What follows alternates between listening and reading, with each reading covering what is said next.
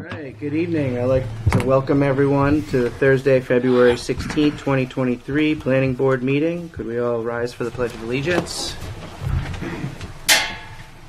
I pledge allegiance to the flag of the United States of America and to the republic for which it stands, one nation, under God, indivisible, with liberty and justice for all. All right. Introduction to board members. To my far left, we have Paul Amatucci and Jerry Graybill. We have myself, Michael LaRue. We have Phil Roy, Don Ganarelli, and then on Zoom we have Matt Henry. We also have Irish Griffith, the Code Enforcement Officer, Dave Andreessen of Code and Planning Technician, and Lee J. Feldman from SMPDC. All right. First is the first public comment. Open any town resident that has something to say other than what's on the agenda. Just state your name and your address. Hello, my name is Pat Beauvert. I live at 6 Country Lane. I am here tonight with my husband and I are concerned that we had noticed an omission in the land use ordinance for performance standards for gas stations. And we believe that they should be in there. And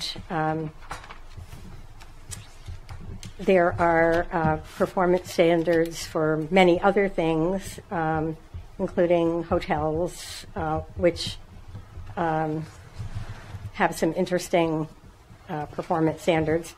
But we're concerned that that there are none in the land use ordinance, and would like to see them written up and put in. We drew up just a handy-dandy little suggestion for some performance standards, which I know you guys are, the ones that will say the final things about them. But we thought, considering if you look at 8.3A for the hotels and motels, that would give some guidance. We're also thinking about buffering, lot setbacks and lot coverages, and from the lot line to the existing residence or business. I'll give you a list. Okay, I just have one. And traffic, of course, the approaches, the speed, and the kind of traffic going through intersections. Location restrictions, water quality, and whether you would want outside storage or automobiles. But there are just lots of things to think of about gas stations, especially gas stations of different sizes. And I think, I know, I never really thought about more gas stations in town, but now I believe they can only be out on Route 4 and maybe some other place in the I'm not sure, but that's what we would recommend, that it would be in the commercial industrial, no more, downtown and the rural commercial industrial areas. And of course, anything that you would like to add, because I know you're pretty thorough as far as that concerns. So I'll just. Awesome. Sorry, I'm coming. Oh, it's okay. Thank you. Let's see. So I think the big thing with performance standards is they have like a dual role. One is to protect the town from certain types of things and making the most out of everything. And the other thing is to make whatever comes into town be the best that it can be and fit into the town the best it can. And so I think those are all special things that need to be considered when drawing up performance standards. So I noticed that tonight you're having a public hearing for changes to the land use ordinance. And I realized that this would be a change to the land use ordinance. But I was hoping that if the planning board was as concerned as we are about this and how important this omission is, that we were hoping that somehow, I don't know how the timelines or whatever work exactly, but if the performance standards could be written and a public hearing held, obviously we can't go to this public hearing that's tonight, but we're hoping that that this could happen in time for the upcoming vote. Now, whatever. It's not gonna happen. This is like it'll be on the next one. We're trying so hard just to get this one in for this one because it still has to go to the select board. But we will be more than glad to look at it and have it ready for by the end of the year, November. Okay, well, that's what of course, we were hoping that it would be in time for this time, and I don't know what you would have to do for that, kind of special meetings or something. Yeah, but it'd be like January, February is when we need input from you, and then we can work on it. After January, February, it gets too far along. So by the time we give notice and have the public hearings, then the select board has to have it. They have to give notice, and they have to vote on it. By then, like it's basically by February, March, everything has to be in for the June. We have until August for the November one. The November one will not be a town election. There will not be anything on there. Okay. I talked to the town clerk about that. Okay. If that's the case, the town will expend a lot of money in printing ballots for this. Okay. And that's the reason why. So it might be in the next spring. okay, all right. So I just didn't know if there was any way that you could hold a special meeting or something that if you felt as strongly as we do about this. I know that it doesn't necessarily fit the bill, but I didn't know if that was a possibility. But whether it's a possibility for now or just as soon as possible, I think it was a surprise to notice that there wasn't anything, no performance standards for gas stations. And I'm wondering that if there are some other things that are lurking in there that maybe we should find too that need to have some performance standards written. So do you have any questions for me or no? Thank you. Ms. Goen? Okay. Hi, Hey. I've got some handouts. Can you just state your name for the record? I am Jeremy Caston. I live at 310 Blackberry Hill Road.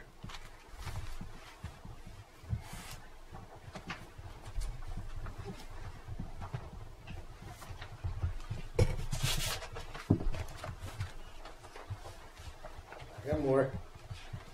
Nobody's going to get left out. Thanks, Jeremy. Absolutely. There you go. Certainly. Thank you for the opportunity to speak to you folks.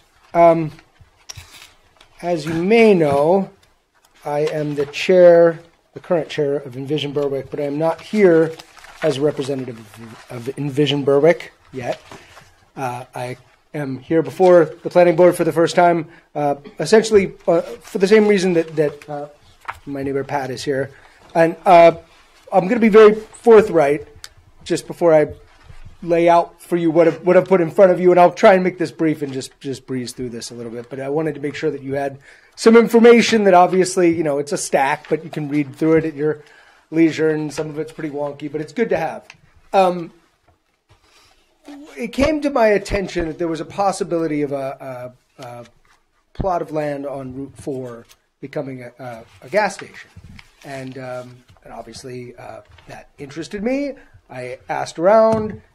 Nothing's happened, but as I understand it, there may be something happening. And then I was here at the select board meeting, and then that was essentially confirmed, on the record that was in process. So time seems to be of the essence. I understand how you responded to Pat, but I am very concerned about it, and I just wanted to kind of touch on why as a citizen of the town.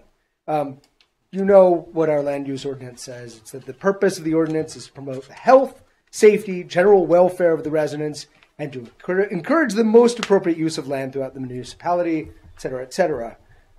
Numerous studies have shown the dangers of having a gas station in close proximity to homes, and a gas station at the location that I'm understanding we're talking about would pose not just a nuisance, but a health hazard to nearby residents. My concern essentially is that this area that is both, rural residential and commercial industrial, there are certainly parts of town that are just commercial industrial. I think it's good to use them for what they're meant to be used for, and I'm concerned about the citizens.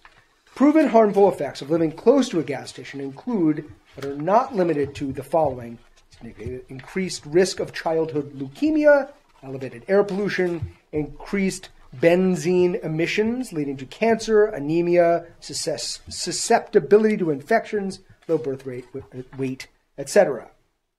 First handout is from the CDC. It touches on benzene, which is arguably the gasoline constituent most harmful to human health. According to the World Health Organization guidelines for indoor air quality, there is no safe level for benzene. The next piece I've handed you is this Springer study. Lays out that the hydrocarbon released during fuel storage and transfer at gas stations has detrimental environmental and health effects. The next piece, the Science Direct article, lays out some research, very important research, from Brazil. Brazilian researchers found that air quality was significantly degraded up to 150 meters, that's 492 feet, from gas stations.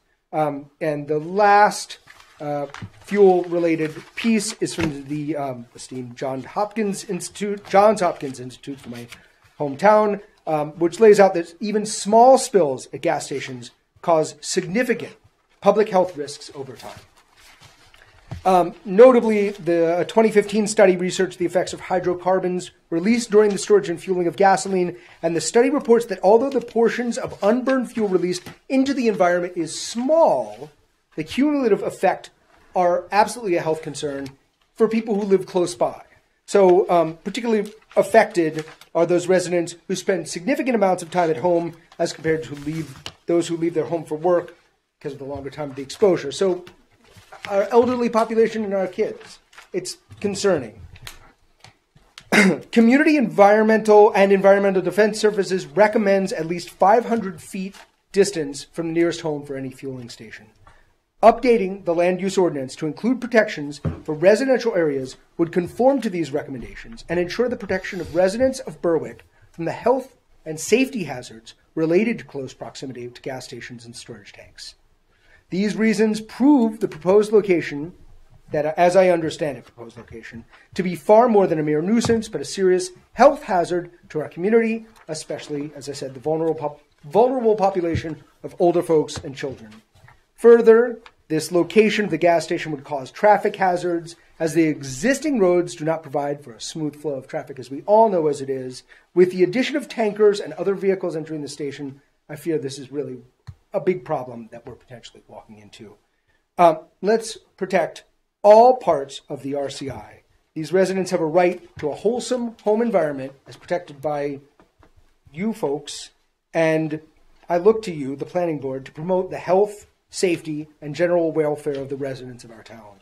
Let's do what we can to expeditiously ensure this. Again, I understand that we have come against the wheels of bureaucracy with this timeline. But the truth is that I didn't find out about this in theory until a week ago by chance.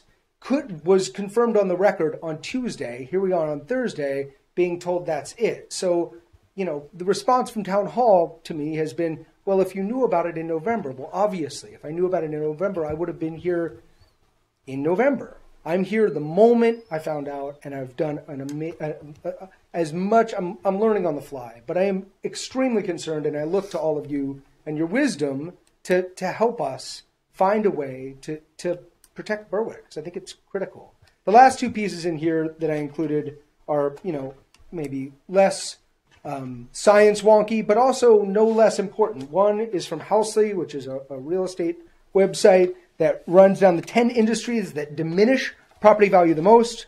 Number 2 is convenience stores with gasoline stations. And the other article is from a website that's actually a website for people who run convenience stores. And this article brags that convenience stores are the 4th most common location for violent crime, according to our government.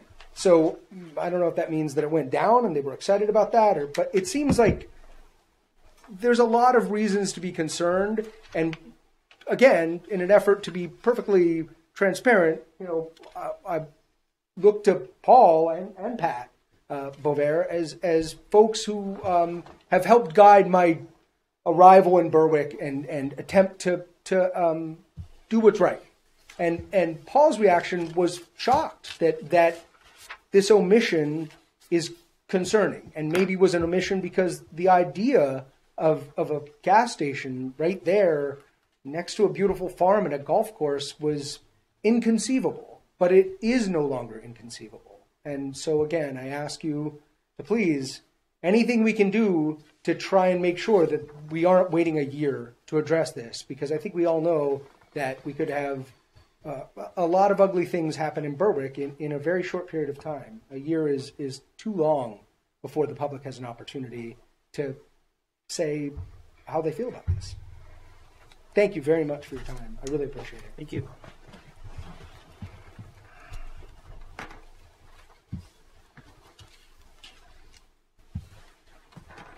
Okay, seeing no one else move forward, I'll close the first public comment. Next is public hearing, revision of land use ordinance and subdivision regulations. So Christie's here tonight. She's going to be here on the next part of the agenda in old business. But this is what we've been working on for probably 6 months. And you guys had a copy of it.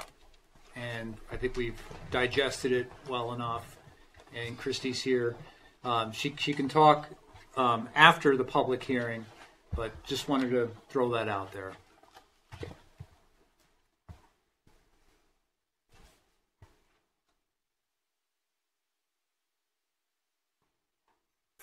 Okay, no one's stepping up, so all right, now I'll close the public hearing. Next is the approval of minutes for February 2nd, 2023. Thank you. I make a motion that we approve the minutes as written. I will second. All right, further discussion? We're going to do a roll call vote because Matt is on Zoom. So I'll start with Paul. Yes. Jerry? Yes. I'm a yes. Yes. Phil? Yes. John and Matt, you're going to abstain, right? Because you weren't here last. You weren't here last. I wasn't here. Okay, all right. So Matt's abstaining. So 2, 4, 5 yes. All right, moving right along. Old business, School Street Solar, map R49, lot 3, Atar Engineering, extension of approval date. That's you. You want to state your name? You got it. All right. Thank you, everyone. For the record, Mike Sudak, Atar Engineering, here on behalf of School Street Solar LLC and New Hampshire Solar Garden. And I know, would you like me to speak first? I know you said that both you and Lee J would like to. Go ahead. Okay. So yeah, this was approved in April of 2022, and all I'm here before you tonight is to request a 12-month extension to that approval. I believe your ordinance requires that construction start within 12 months.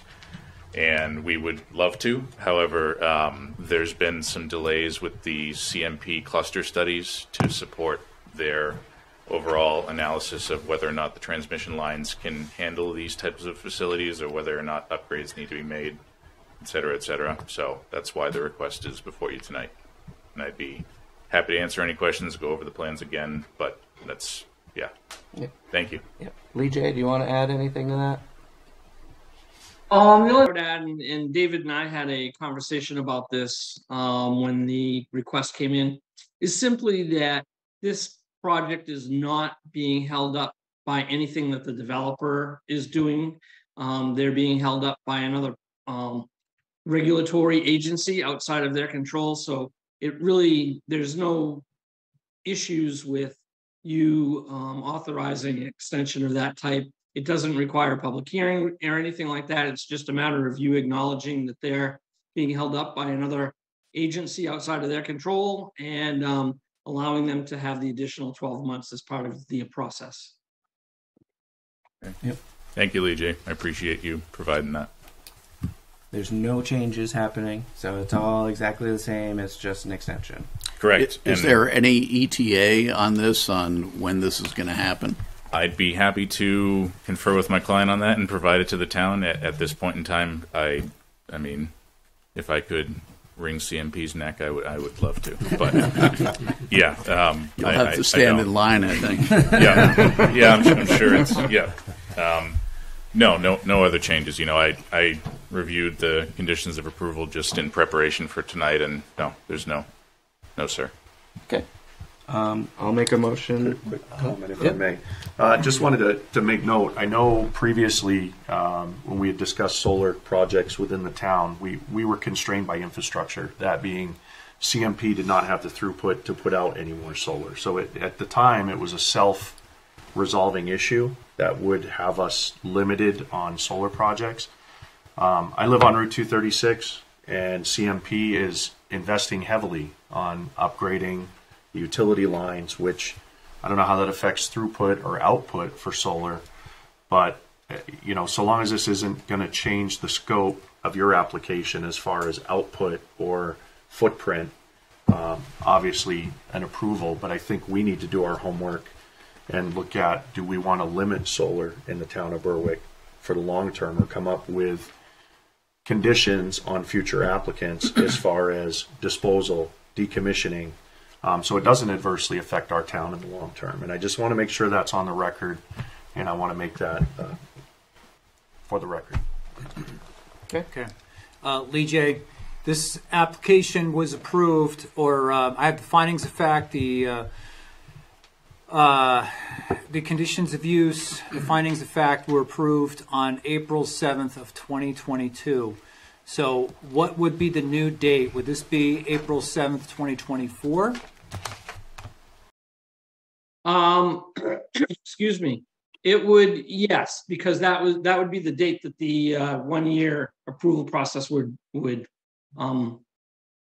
stop. So okay. I would date it to the April date. Okay, so there you go. You have April 7th of 2024. Very good. Okay. I'll make a motion to approve the extension. I'll second. Okay. Further discussion? Roll call. Paul? Yes. Jerry? Yes. I'm a yes. Phil? Yes. Don? Yes. And Matt? Yeah. Yes. All right. Thank you, everyone. Yes, thank you. I do, just as an aside, to follow up to Mr. Roy's comments, maybe just providing a little bit of information on my experience with it. So, as I understand it, the upgrade to the transmission lines themselves would, not all three-phase power is created equally, so it would just allow more sites to be available for prospective solar developments. The amount of them is more a substation concern as opposed to a transmission line concern, just providing information there. But Okay. yeah, it was pretty heavily discussed when this project was approved, just the desire to more closely examine it within your own ordinance. So I would, fully encourage both you guys and the Berwick residents to do that. So thank you all. Thank you, Thank sir. you. Thanks, Mike.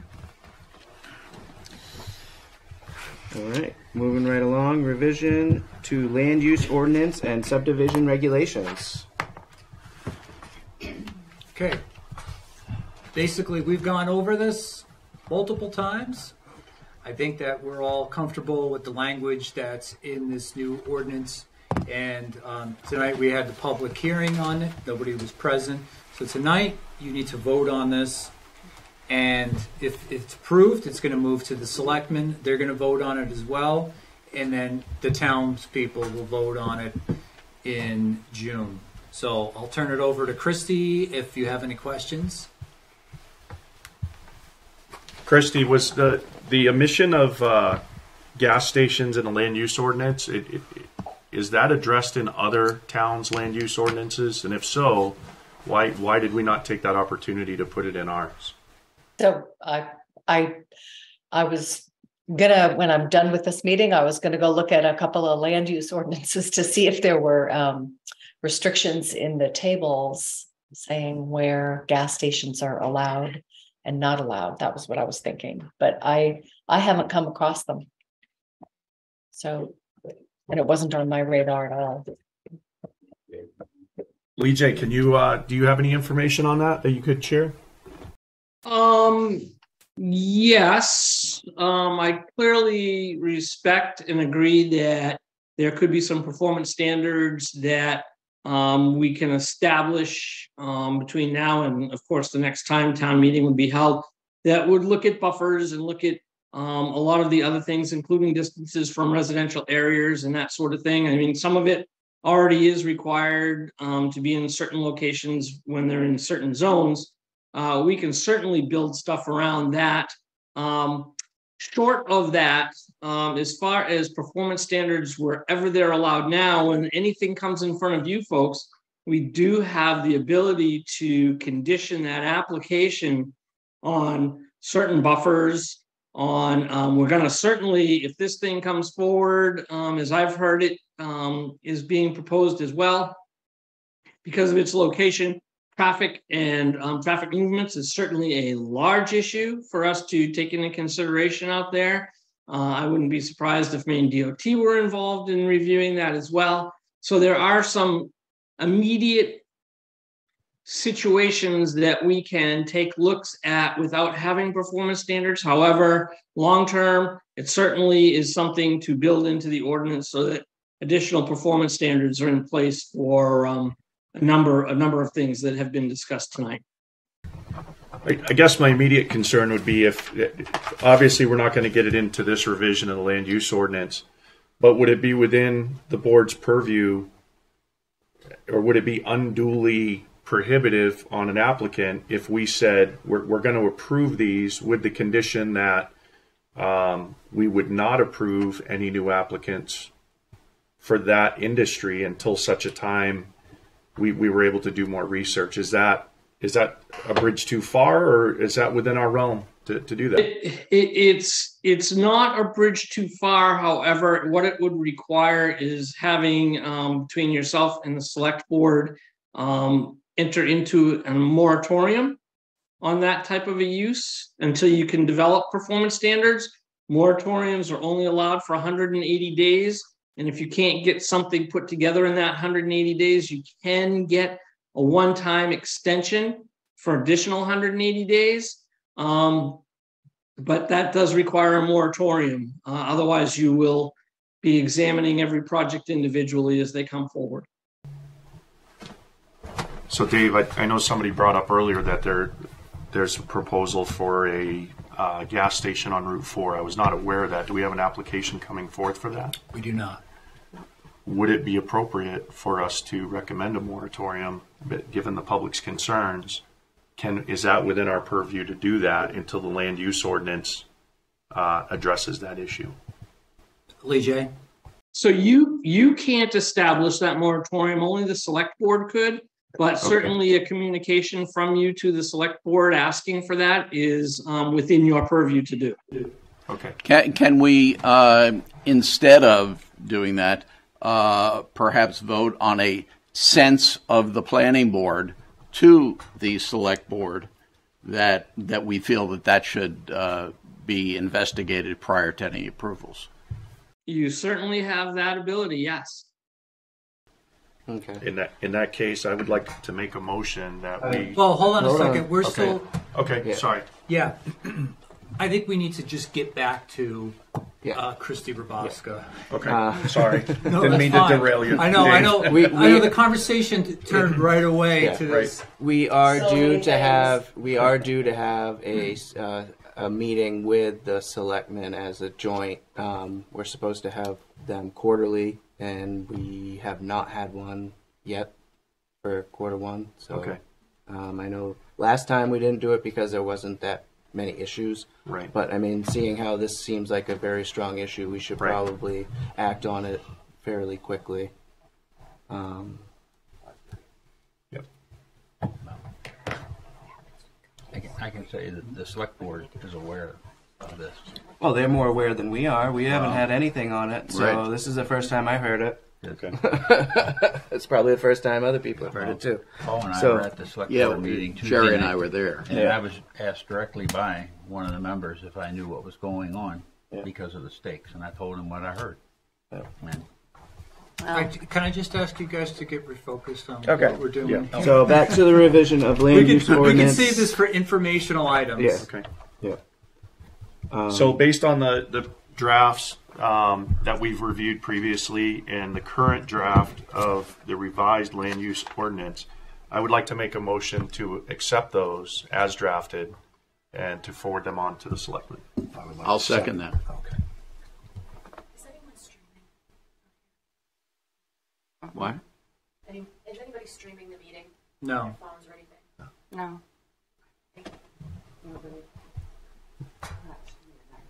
Okay, so we had a motion and a second. Further discussion? All right, roll call. Paul? Yes. Jerry? Yeah. I'm a yes. Phil? Yes. Don? And Matt? Yes. All right, there we go. Now that is moving to the Board of Selectmen. Thank you. Okay, thank you very much, Christy. Thank you. Thank you. All right, next. Have a nice evening. Thank you. You as You well. too. Thank you, Christy. Rest of your activities, we'll be in touch soon. Thank you. All right. New business, site plan review, map R7, lot 2, and map R8, lot 6-6, Woodland Pond Cluster Subdivision, Altus Engineering.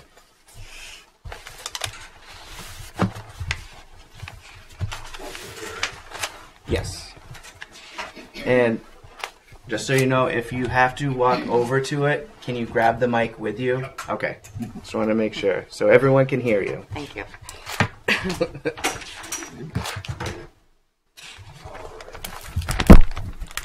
Good evening, everybody. For the record, I'm Eric Sowry from All Engineering on behalf of the client, Steve Brown and Web Ostra Inc. I also have Isaiah Plant with me, he's the project surveyor, and Troy Williams, who's here for his good looks.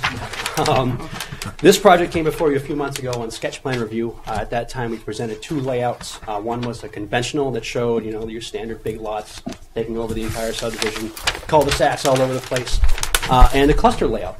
Which is what you see before you here. The feedback at the time was that the cluster layout was preferable for obvious reasons, land preservation. Also discussed with the fact that these roads are pretty much done. The roads are in. I understand that they have essentially followed roads that had been there through the woods on and on and on over the years with slight adjustments. They are 2 subgrade. Crushed gravel's in, but they weren't paved. We told him to stop for obvious reasons because he's not approved. There was also some wetland issues. There were 2 crossings that were not permitted. One of them we think was a replacement of an older culvert that was there, which is right in here. And then there was a new driveway put in that was definitely not a prior crossing. We walked the site with the Army Corps, I believe in December it was, and we did file a permit for that about 2 months ago. In the meantime, we did get a permit at the DEP after the fact. So that is moving on. So just to give you a little more background, just to refresh your memories. It's 2 parcels, totaling 56 acres. We're in the R3 zone, and we're looking at 11 new house lots and preserving 39 acres of open space, which is about 69% of the entire parcel, where only 30% is required. This parcel is unique where it has a man-made fire pond, which you see down on the bottom there, with a couple islands in there. It's really kind of neat. And there is a town easement that goes down to an existing dry hydrant. That is fire suppression for the surrounding neighborhoods. We've got Alley Pond at the top and Johnny Lane down in here. So obviously with the new road, that'll make things a little bit easier to get down there for the fire department. The existing easement would have to be extinguished. Obviously the fire department doesn't need an easement when we're putting in a road. But we would do a new easement around the fire hydrant itself so that the town does have access to that year-round. Homeowners Association docs were submitted. I'm sure the town council will review those at some point. And I don't know if you guys have sent this out for third-party review for engineering. I think you guys might need to accept that and then do that. That's you have. Okay, great. The The other issue were turtles, brought up by an abutter, Mrs. Mullane, who lives in this parcel here, the white box in the middle, which was carved out before we got involved with the project. We did reach out to DEP and IF&W. IF&W said there's some turtle habitat towards the back. This is holes in the wrong place. Turtle habitat in here, obviously with the pond, and this is kind of like an emergent swamp type of area. They recommended that in design, try to keep everything 250 feet away, which obviously if the roads are in, can't really do much with that. But the closest portion of the proposed subdivision that comes to it is this lot here, but it's separated by the road, which is there. That road's been in there forever. It extends on, there's a whole network of roads back there. So the closest is actually Mrs. Mullane's lot right there. Kind of ironic. The other issue was northern black racers, which is a species of snake. There was a site way over here, and they said the odds are they might be there, they might not. Again, try to leave 250 feet from habitat. So from a biological perspective, we really have no concerns at all with the project as is, because everything is sort of pushed away from that high-value habitat, which is that big chunk of wetland that you see on the left-hand side of the plan there. Let's see, what else? The only thing left at the state level is a PBR for the subdivision itself for stormwater. So that'll go in after, I think we're going to address any third-party review comments from the town engineer before we submit that, so the DEP gets the final product. So that's it in a nutshell. Very simple, very straightforward, sort of. So if you guys have any questions, please shoot. I missed all the first presentations because I didn't work for the town when you guys started. So my question, I saw the information from Inland Fisheries and Wildlife, but in regards to the turtles, they had originally nested in the road, but I didn't see anything that addressed. Yeah, they didn't say anything about any nesting or anything.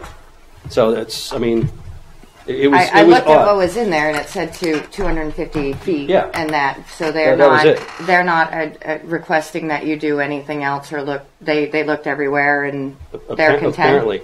Okay. Yeah. All right. I was just concerned with where they originally laid their eggs versus. Yeah, they said Blanny's turtle, a state endangered species, have been documented in the project area, while white spotted turtle, a state threatened species, has been documented within the vicinity of the proposed project. They didn't talk about any nests or any specific locations or anything. Because they were the ones that moved the nests, so they would have exactly. They would have definitely been aware. Yep. That's why I was surprised to not see anything beyond that one statement. Yeah, so. I was too. I thought this was going to be Turtle Armageddon, to be honest with you, but it wasn't. Turtlegeddon. Yeah, Turtlegeddon. So we got lucky there, I think. And I don't know if this is an appropriate time, but Lee, you can stop me if this is a bad time, but you know what I'm going to say, right? Go for it. All right. So I haven't met you. I'm Irish Griffith. I'm the code officer, and I was made aware that I was actually sent the video of the original meeting that Mr. Brown was doing the roads, and because that is a violation of the subdivision rules 10.2 subsection E, I went out and posted both ends of that road today. Okay. We have not received any core samples, and no other work can be done on that. Yep. That's why we told him to stop. And he cannot remove those postings. I have to take them down when these guys give the okay. I completely understand. It makes perfect sense to me. I wish clients would do things, after approvals. Happens to me they will too often. Here with me here. Yeah, it happens way too often. But we did have some compaction testing done, just so you know. We need those results. Yeah, I'll get you those. It was 105%, which is just utterly fantastic. There was a material sample that came in a little light, and I think it was because it was after it rained, so the fines were up. So I think that had something to do with it. He's going to have to go and test the whole thing. Yes. And he knows this. I just wanted to make sure you're aware. And then one last question, and then I'll let the board actually do their job. Sorry. So you applied for the DEP after the fact. Has that been approved yet? Yep. Okay. And do we have a copy of that? I didn't know. If you don't, I can get it to you. Yeah. Okay. It's a PBR, so it's one of those you send it in, and 2 weeks later, if you don't hear back, they're through. Yeah, so, and then they send you that stupid little piece of paper that says, "Oh, sorry, this is the end time." Here you go. Honestly, they never send those anymore. No, I haven't seen one in a long time. Oh, we used to get them all the time. They don't have anybody working. That's the problem. That's true. They're very short staffed. They are very short staffed. So the little piece of paper. Lucian used to send them, but Lucian's gone. Lucian's gone. Yeah. Okay, thank you for So, clarifying that. yeah, but I'll get you the DEP application. Perfect, if you want that'd be that. great, thank you.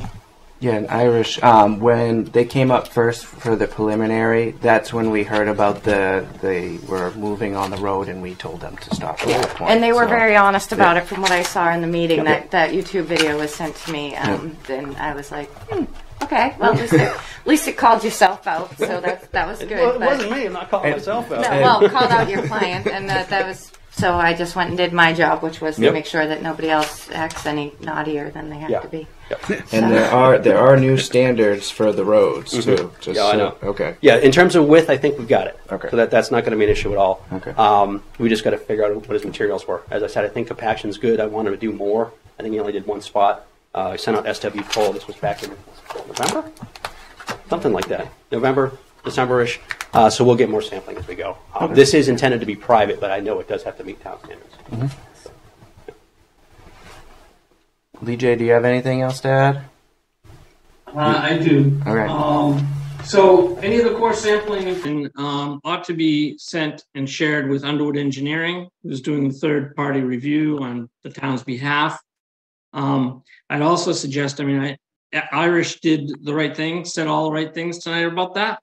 I'd take it a little further and suggest that the applicant should be aware that just because Attar, his engineer, says things are good doesn't mean Underwood is going to agree. And Underwood could come back and require a different road design or require changes because of stormwater, which means that whatever's been done to date may have to get redone again. So, I think that needs to be out there because just because it was done without proper approvals, and that doesn't mean it's fait accompli. So I want to put that back out there. The other thing that I think is important is that IF&W did raise the issue of the blanding turtles and did suggest a 250-foot buffer. But I think when it comes time for approval at preliminary level, we will be recommending for you folks to condition them on having that information field verified. And that would include the black gracers as well. I can tell you we just worked on a project in another community, and it was contingent on receiving a letter from IF&W. It had been over a year that the applicant was waiting for something, and as soon as the project got approved, IF&W came in and said that the project needed a 250-foot buffer around an area where blanding turtles were, and it pretty much shut the project down. So I think that, just because it said 250-foot buffer, if we haven't field verified where those little turtles are living and moving around, we can put 250-foot buffer anywhere on the site and say, oh, we're good. We ought to have a wetland biologist go out or a biologist go out and field verify that for the board. Yeah, I think I'll bring IF&W themselves. Okay. Yeah. They've got a turtle guy who's, wow, he knows turtles. Other than that, I'm just sitting in tonight. This is Hannah's project, and she's outlined everything for you in her small memo. While I have the floor, I might as well just, and then I can shut up. I think that from a submission standpoint, you could find the application complete tonight. The request for additional information like the IF&W field verifications and that sort of thing, that's above and beyond completeness. So you're good to go to set yourself a site walk, and if you choose to do that. Okay. With that being said, I would make a motion that we find the application complete. I'll second that. Okay, further discussion? Roll call vote. Paul? Yes. Jerry? Yes. I'm a yes. Phil? Yes. Don and Matt? Yes. All right. Okay. So now we want to do a site walk, correct? Yes. You need to Yes. do a site Yes. walk. Yeah. You need to do a site walk and a public and the hearing public the hearing. same day. So the next meeting's scheduled for March 2nd. Okay. It gets dark at like 5:15, so should we try and get there for like 4 Does that work with you guys for 4:30? Trying. Okay. Give it a shot. I was going to suggest 4:30. Okay. But- and then Dawn, does that work? And What then time are we doing it? 4:30? 4:30 sounds 4:30? better. 4:30, because I know that you guys work. So. Yeah, I got to drive from Laconia. So. Okay. Right, so 4:30 on March 2nd.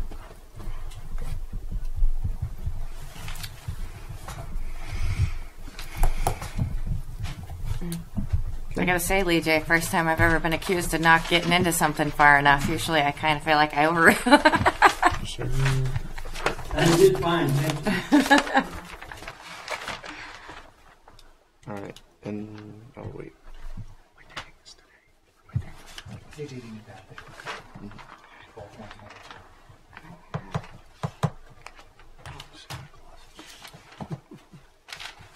On the naughty list.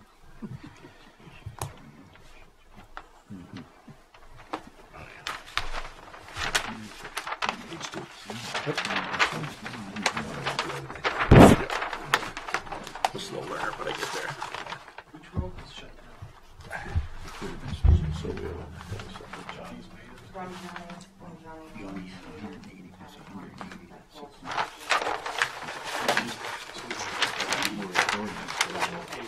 Thank you. We should. All right. It's just out of dire respect. Recommend.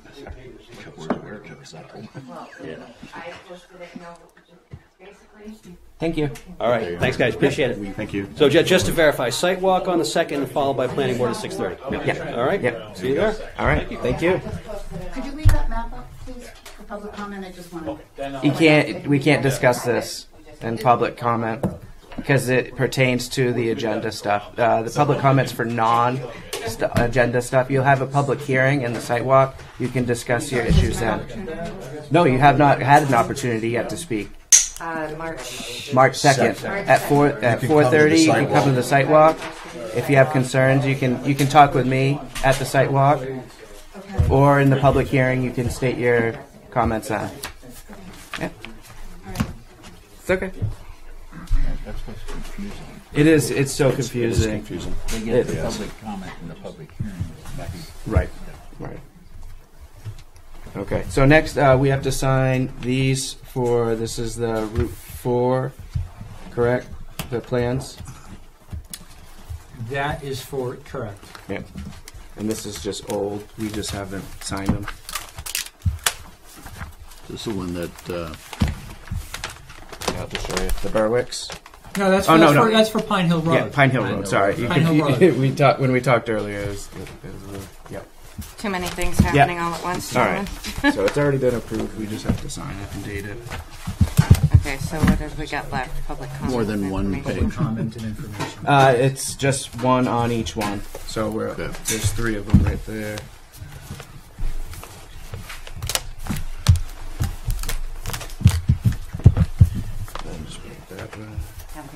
So That's okay. Me too. I'll see you at the sidewalk. It's a confusing process, but thank you. Thank you, guys. Thank you, guys. Yep, sure can. And you guys, All right. feel free to give me a Bye, call if guys. you have any Yes, questions. you're welcome. See you later. Yeah. See ya. Thank you. Yeah.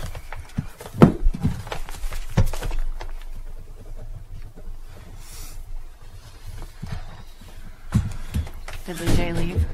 Or did Lee J just shut off his video? No, Lee J's still there. Okay.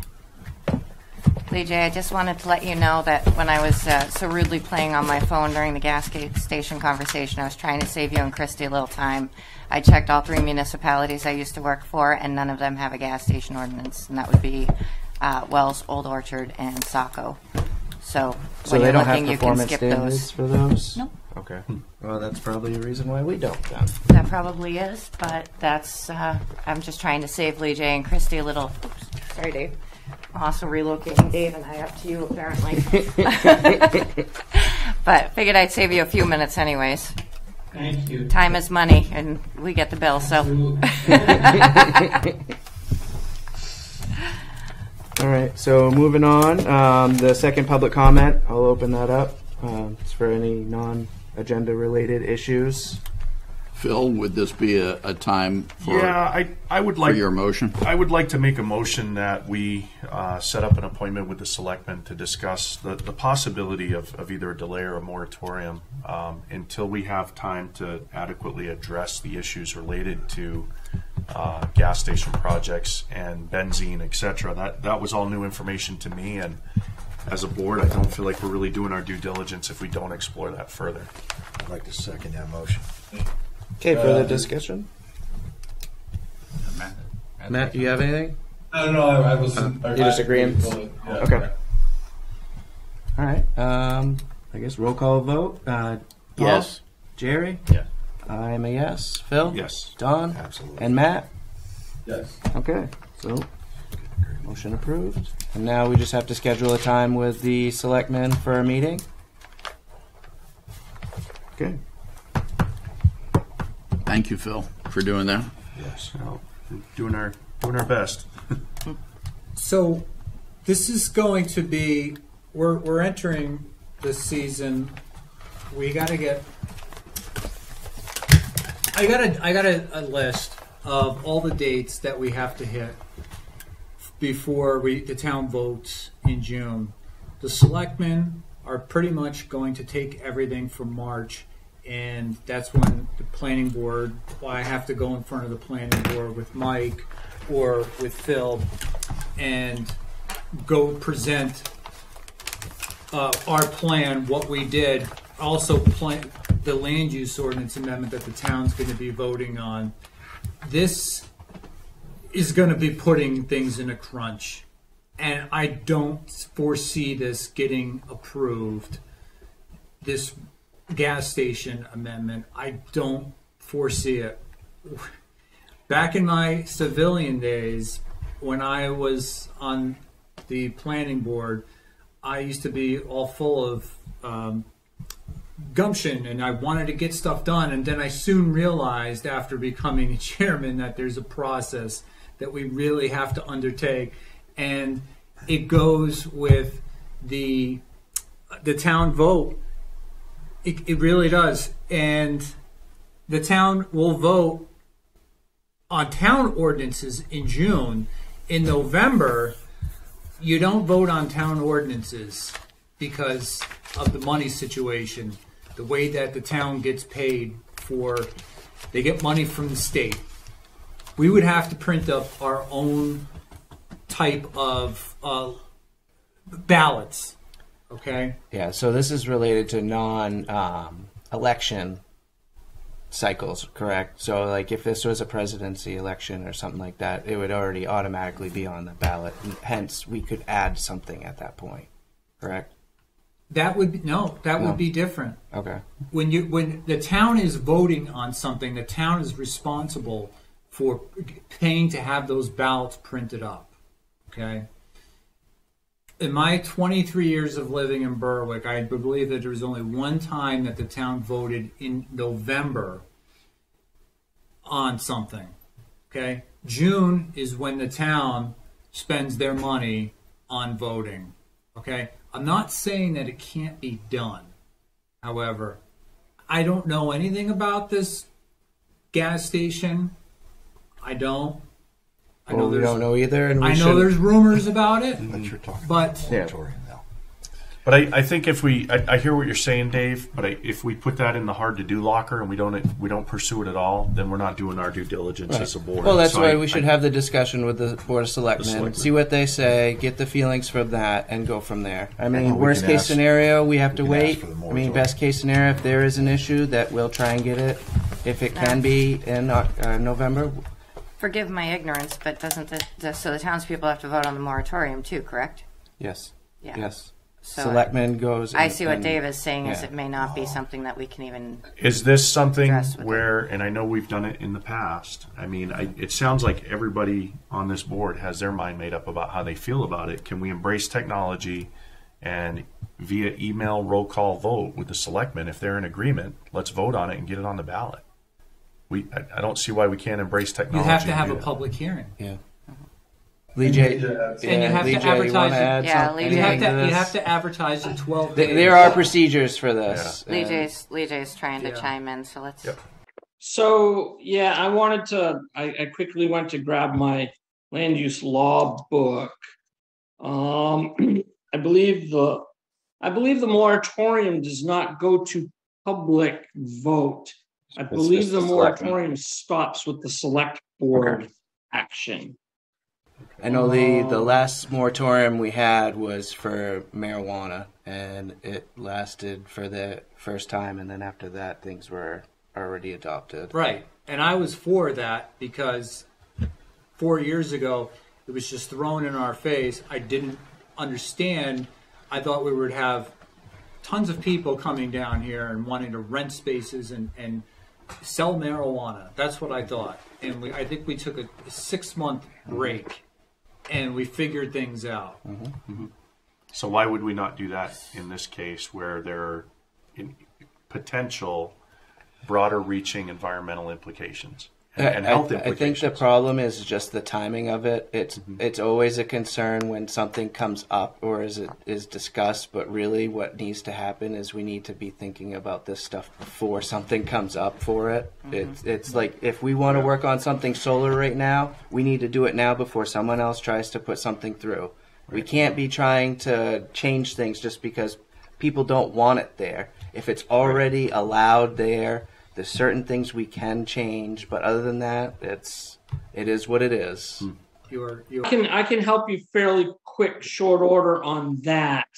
I had developed a performance standard code for another town on solar, so I've got something that's somewhat generic, if you will, but hits a lot of the issues, and something I can get for you fairly quick.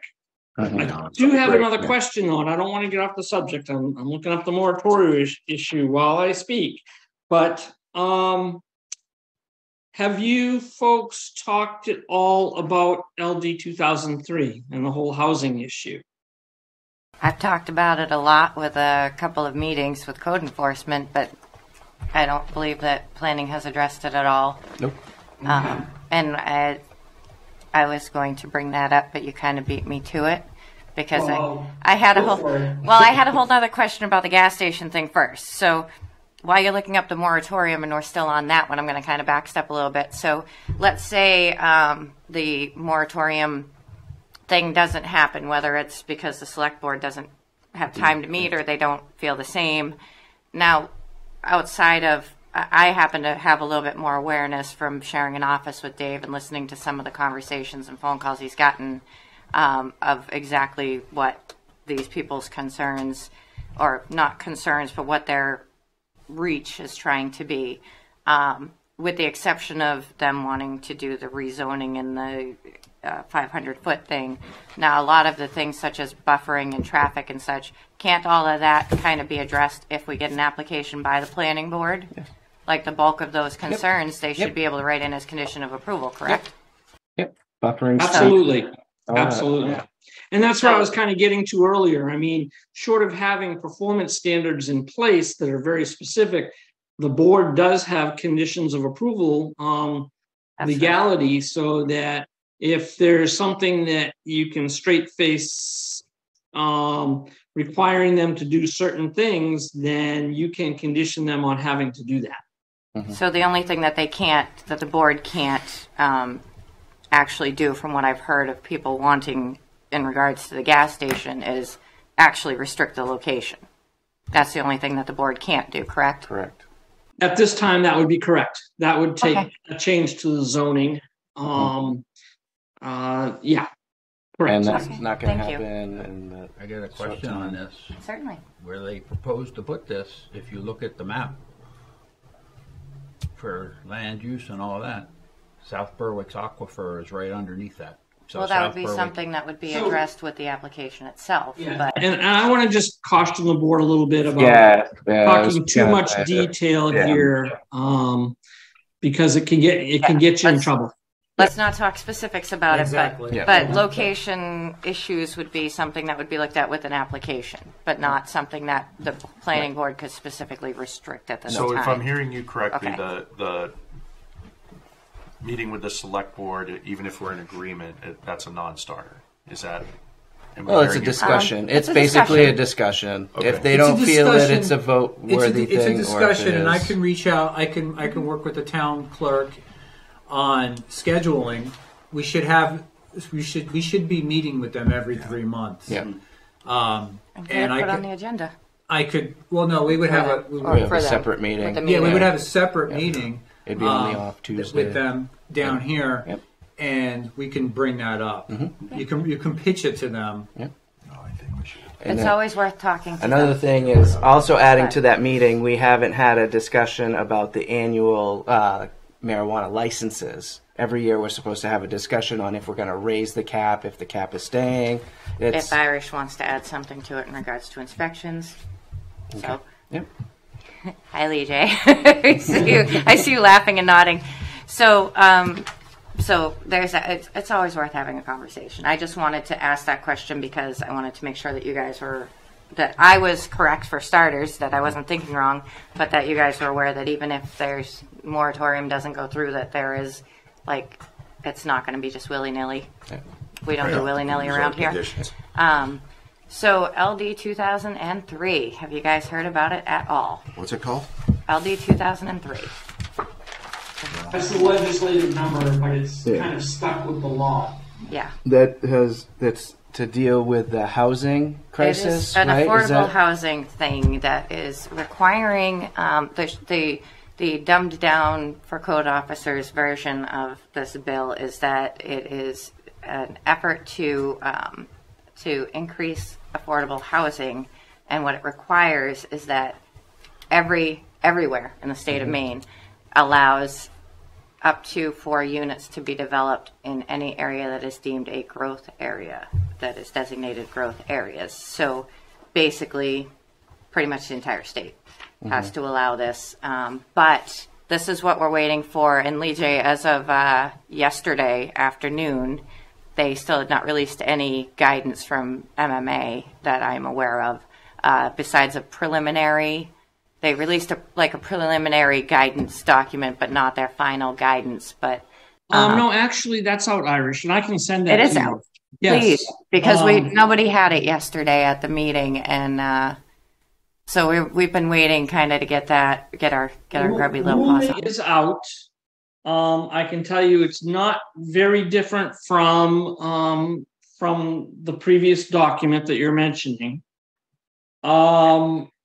They are going to be having a public hearing, and I believe it's also via Zoom on March 1st for the rulemaking law, and it would be shortly after rulemaking law public hearing. If they don't have any changes, that finalizes how this thing is going to work. I've got a lot of different things about it, but Sam, it's basically ready to go. I do have a question for you on that, because are you aware that there's another LD being proposed to eliminate this LD 2003 from municipalities of 10,000 and under?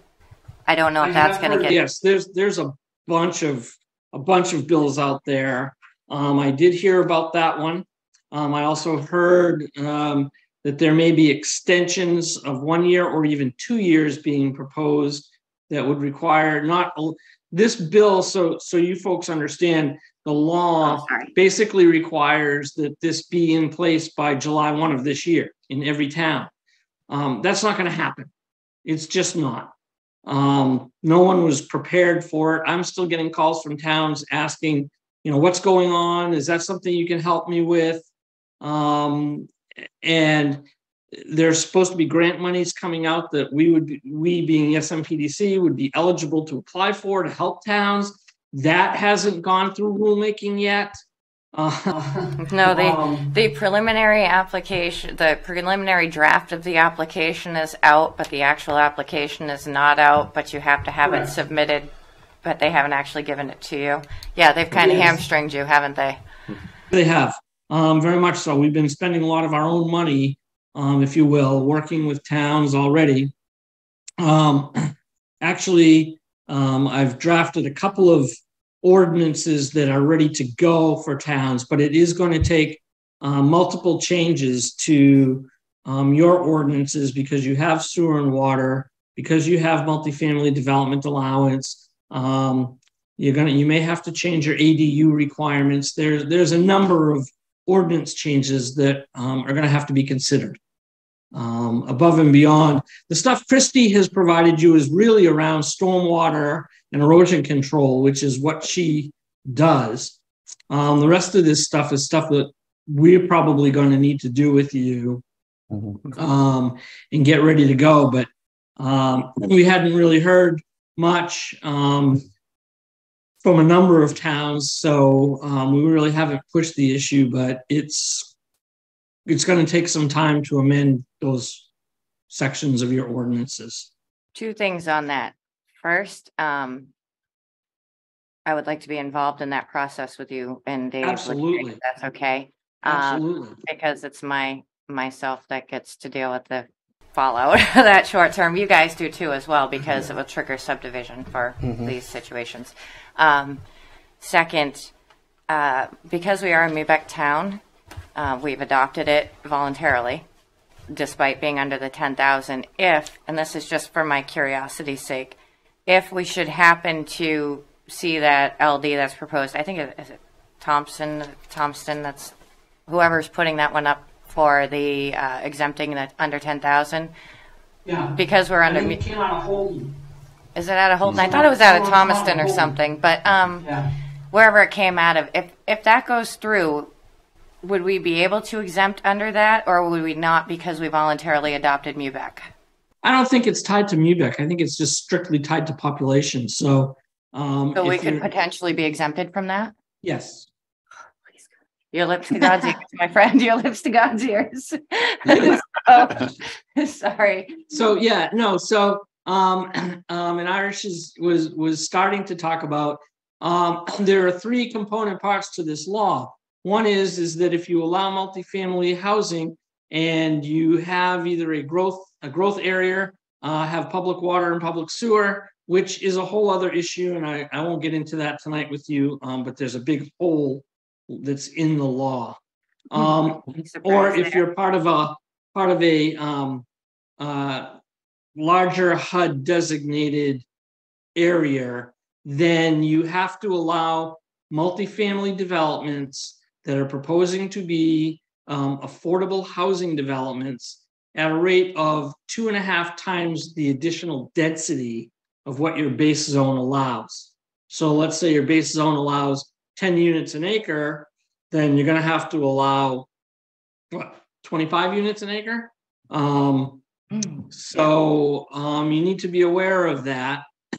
There's what we call the 2 to 4 unit requirement. So in your community, because you also have sewer and water, you've got all those component parts again, you're looking at having to allow up to 4 units on a vacant piece of land. It still would require subdivision like any other over 3 units would require. And you still, you can up the density. So if it's a 2-acre zone for the first unit, you could require an additional 2 acres for each unit after that. But you can't require more than whatever the base zone requirement is per unit. But you have to allow up to 4 units on that parcel of land. And then there's the, then there's the accessory dwelling unit component. So the accessory dwelling units have to be allowed anywhere that residential development is allowed or exists. So anybody anywhere that has a home could have an ADU. The ADU, you cannot require additional parking, where most units require 1.5 to 2 parking spaces per unit. You can't require any additional parking. You can't change your setbacks or density allowances. So whatever they have, if they can meet your setback requirements, they can have a detached ADU or one that's attached to the house. It doesn't have to be inside the house, but there is the option of inside, attached, or detached. It gets fairly complicated. And so we're going to have to tackle your ordinances and look at all three of these component parts and amend them accordingly to meet the state law. Now, the other piece of that is the way the state law is written, it says the town shall do these things. It doesn't say the town may do these things. So you're hamstrung. You're required to do these things. The good news is there's no stick at the end of the law. The only stick is if you don't have this in place and a developer comes along and wants to do something, they could sue the town. But the state is not going to be coming to the town and knocking on your door and saying, we're sorry, but you've got X, Y, and Z. So you do have to do it, and there's not a lot of choice with it. So I have a question for you, Lee J, based on the conversations yesterday, and I do have my notes from yesterday because I came half prepared. Now, so the LD, the bill says that, Matt, you can not require more than 3 parking spaces for every 2 units under the affordable housing. But it was suggested that a lot of municipalities, as they're making the adaptation to this to try and make things kind of reasonable, are adding to their land use ordinance wording of must add up to 0.5 spaces after 4 bedrooms. Is that something that, or is that circumvention of the law? Just to ensure I would suggest, parking. yeah, I would suggest that's circumventing the law. I'm not sure that I would suggest that could be challengeable. I had the feeling, but I also wanted to throw everything out there that sure. Actually, No, I wouldn't advise that because the law is very specific. I thought it was too. So, a couple of things that I think the board should be aware of, that the LD is specific to dwelling units, so office spaces and business spaces. They can't say, I'm going to make this a 4-unit and 3 of them are going to be rentals and one's going to be an office space. This is strictly, it specifies dwelling units. Mm-hmm. So we're talking just housing. Not mixed use. Not mixed use. This is specifically dwelling units. As it applies to ADUs, mother-in-laws, is what we call them. Used to be, yes. But an ADU and let's say an attached ADU, I'm in the mortgage business. We do these all the time. We still appraise it as a 1-unit dwelling with an ADU. So you still get that 1-unit appraisal. And consequently you get less of a tax hit.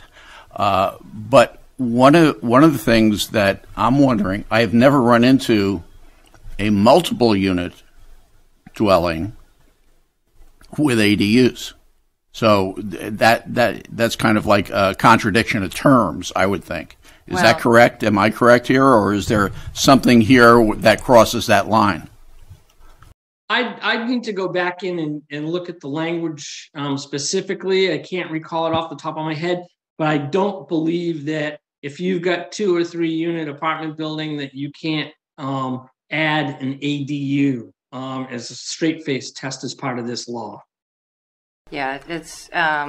I think it comes down to, there was some kicking around about that the other day too, and actually at the last couple of meetings I've been to for various things this has been brought up. That's pretty scary. And it kind of comes down to verbiage, because your traditional in-law apartment is something that is supposed to, typically is carved out of your home for your mother-in-law, but let's be real, nobody wants to live with their in-laws. So now we have accessory dwelling units, which are more often attached, even if they're attached in a way as to make it appear as a single family still. Separate entrance and that sort of thing. Yeah. Yes, but this is, so an accessory dwelling unit is just an additional dwelling on the property. We can limit the size. We can limit the size, but it's basically an accessory dwelling unit on the parcel for the intents of this law.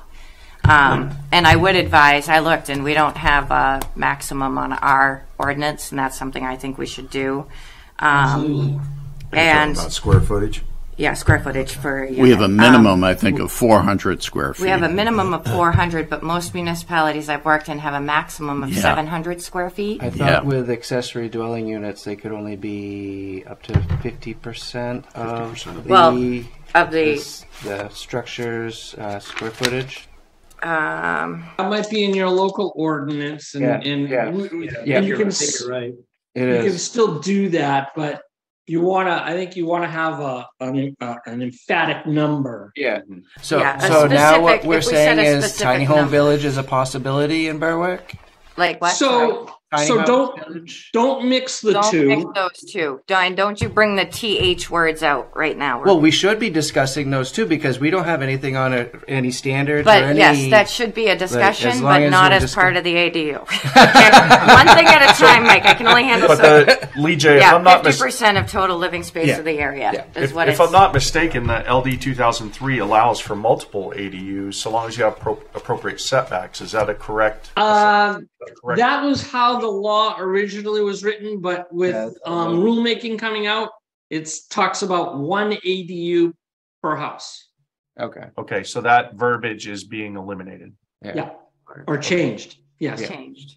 Yeah. So another thing for you, Lee J, that I wanted to bring up here with the gentleman of the planning board is it was discussed yesterday that because of course if they're going to trigger, a lot of these will trigger subdivision because it'll be under the subdivision regulations, an additional dwelling unit. So you'll be seeing a lot of these come before you. There's a suggestion that we add a note in the subdivision review because particularly for me, it's less about these things and more about when they're seeing things like what we just saw with Alley Pond. A lot of your subdivisions, they do your all your hydraulic soils, all your hydric soils, all your testing, everything is done based on what's proposed. So when you start adding additional dwelling units, then you're looking at none of these tests are necessarily that you guys approved this project on are right. So there's a note, there's a suggestion that the notes going forward say accessory dwelling units are not allowed without additional subdivision review, or this is a subdivision of single family homes. Can they put a restriction in there? Is that something that we should maybe start doing as far as at least requiring additional review if they're going to put ADUs in an approved subdivision, just on the basis that the subdivisions are Maybe approved? based on zoning. So I don't think we can do that. The only way that could be exempted is if there are covenants that the developer puts on or an HOA associated with the development that doesn't allow second units there. Otherwise, I believe we have to allow them by right. Well, that's a bit of an issue for me. And the reason that I asked about it is because the unfortunate reality that I've had to explain to quite a few people recently is that an HOA doc might be required by the board to ensure that certain things that they want covered long-term, like, you know, tree growth, etc., maintenance, they might be required, but under code, that's not something that I enforce. That's a civil matter. Correct. That's correct.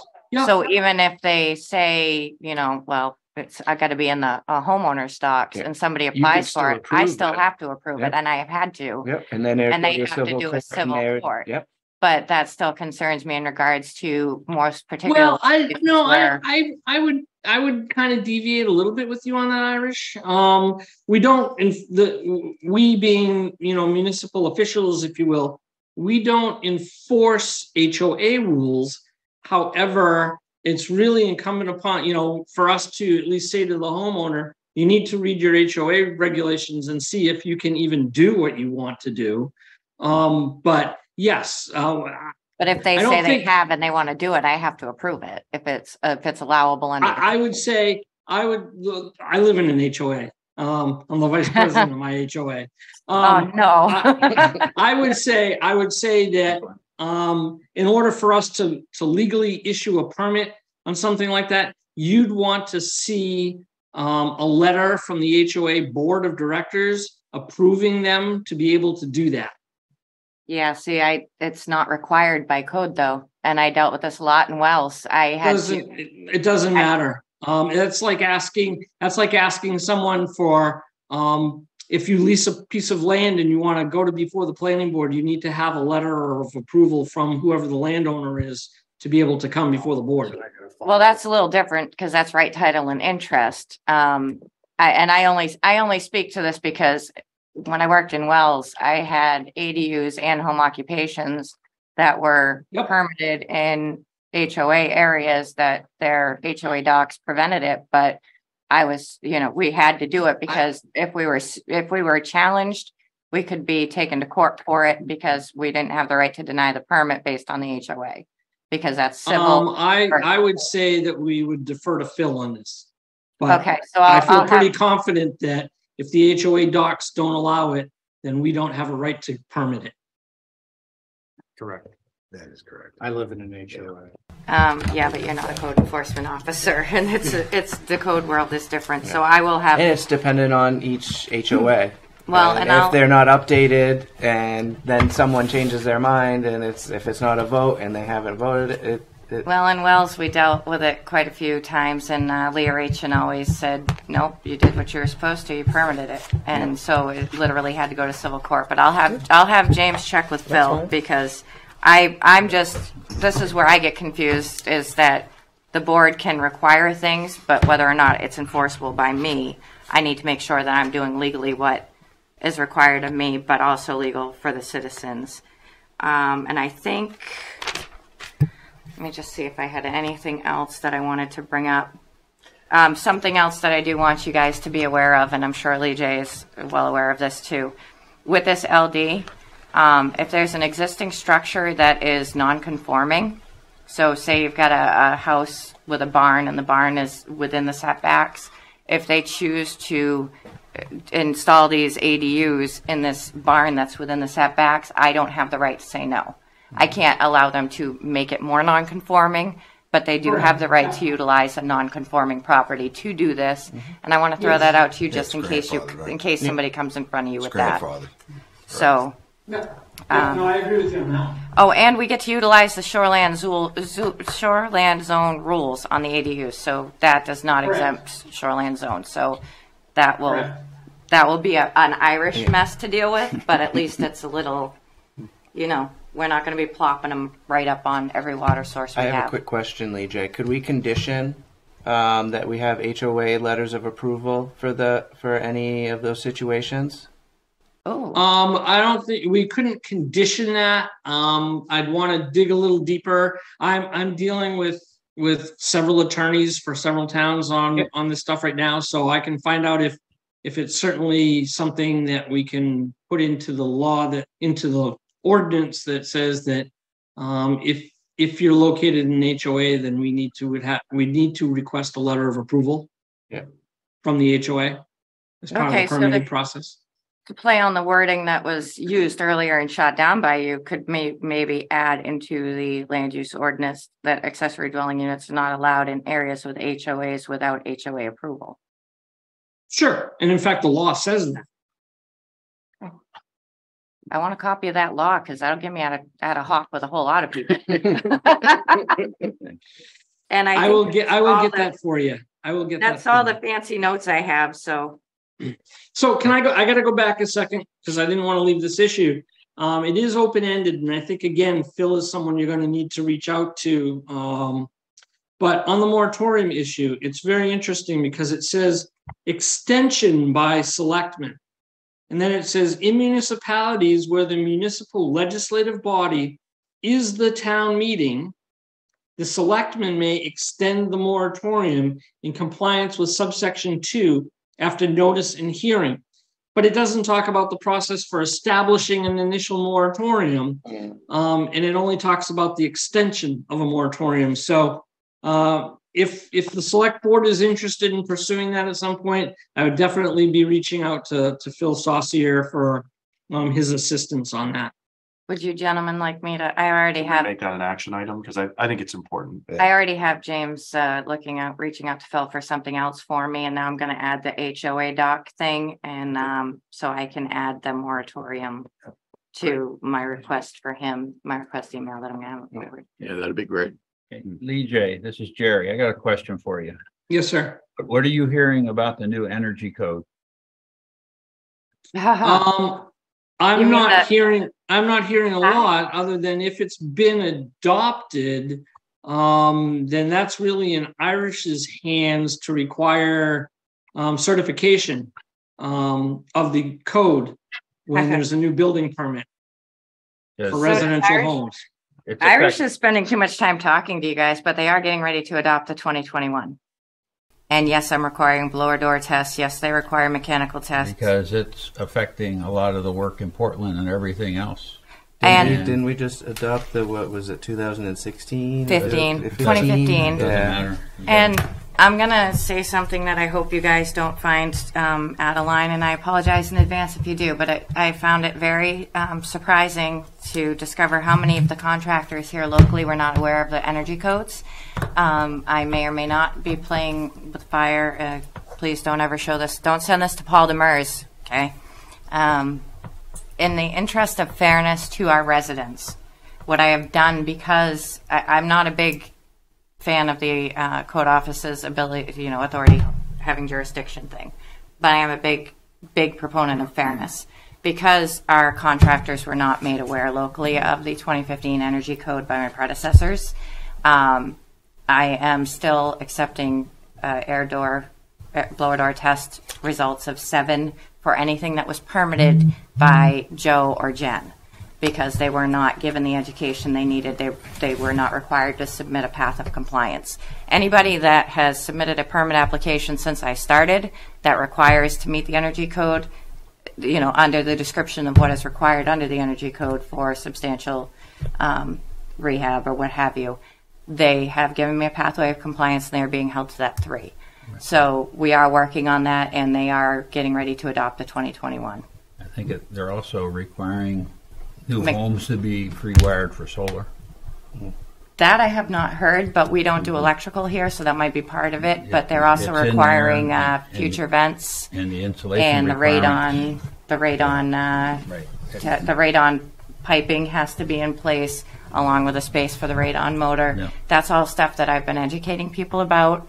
And I'm working currently on getting, I'm going to order the 2021 to see what the differences are before I finalize what I'm working on for the energy code pamphlets. And I'm going to do an energy code video. I'm going to see about possibly getting one of the people that does some testing here to discuss the duct testing and mechanical, They have a pamphlet that comes out that shows you the differences. I don't know if you can get that. Yeah, but there's... sometimes it's easier to just simplify it. It is. I'm a code officer. A lot of us are, just hammer swinging dummies. So I'm trying to make sure that I put something that's so simple that anybody can pick it up and understand. Well, it pretty much says, this is what it was, this is what it is. But there are 5 pathways to compliance, and I don't know if that brochure covers all 5. I don't know either. So but I'm very interested. So if you see it, let me. I got it on my desk in the office. Well, I deal with it every day. Can you slide it over to my desk? Because if it covers all 5 pathways of compliance, then I would love to just utilize that to save myself. This new energy code has gone so far that the town of Portland has not approved UNE to build their new medical building. They're holding up their building permit. We're on the 5th month now.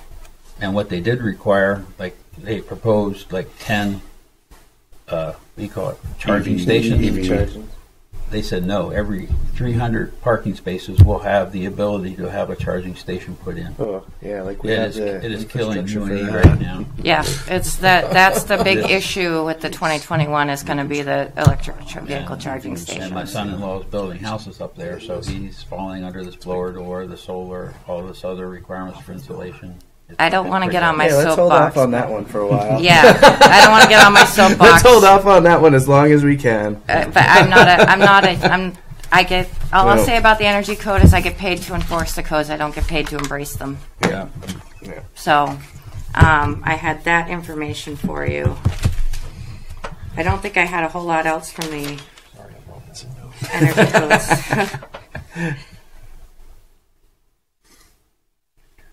Yeah, I don't think I had any other notes that applied to energy code or the LD 2003 for you. James, now that you're here, do you know the procedures for the moratorium for the town? Could you discuss that if you could? It's essentially it would be an ordinance that would need to be approved by the voters, typically. Okay. Lee J, we were going to have you get a hold of Phil. Guest appearance, yeah. Hey, Lee J. How are you? Good. He was telling us about extending the moratorium, but he said he couldn't find anything about just setting it. Is that something that the selectmen would recommend, and then we vote on it? Moratorium for what? This would be for gas station performance standards. Amendments to the land use ordinance. Yeah.